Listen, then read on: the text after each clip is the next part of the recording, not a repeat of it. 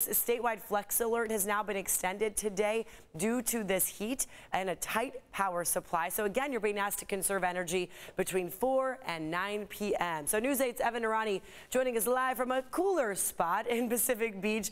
Likely a lot of people going in to the water to just finally get a break from it all. Good morning, Evan.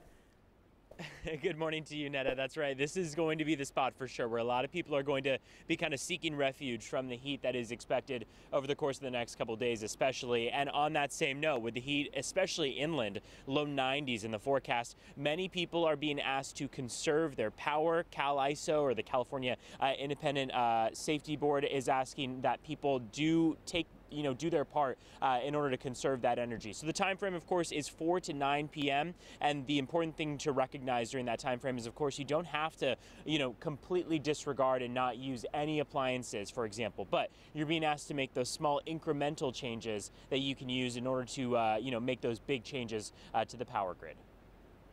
The state is facing a really difficult challenge right now where we don't have anywhere near as much hydroelectric power because we're in the drought. And so what happens then at night when it's really still hot outside is the sun comes down on all that great solar we have, and there sometimes isn't enough generation capacity. It isn't enough electricity to go around.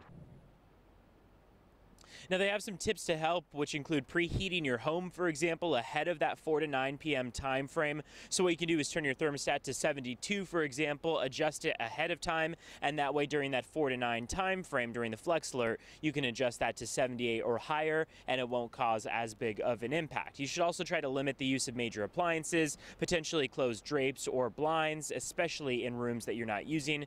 And now that the heat is really starting to set in, it's not only us here in San Diego seeing the heat. There are plenty of spots across the country, really. The greater western U.S. is seeing very warm temperatures today, in some cases record-breaking, and that could impact our ability to import energy from neighboring grids. So they say that could add an additional stress to our power supply, and that's something that power experts are concerned with going into the next couple days. So, of course, today, 4 to 9 is that time frame. We're expecting even more warm temperatures in the forecast for tomorrow as well as Saturday. That means there is the possibility that this could be extended, but for now the priority is today, your Thursday, 4 to 9 p.m. Conserve energy, try to turn that thermostat to 78 or higher, reduce the use of all those appliances, and of course, try to keep yourself cool in the process, which could involve coming out to the beach, for example, here in Pacific Beach. I'm Evan Narani. I'll send things back to you.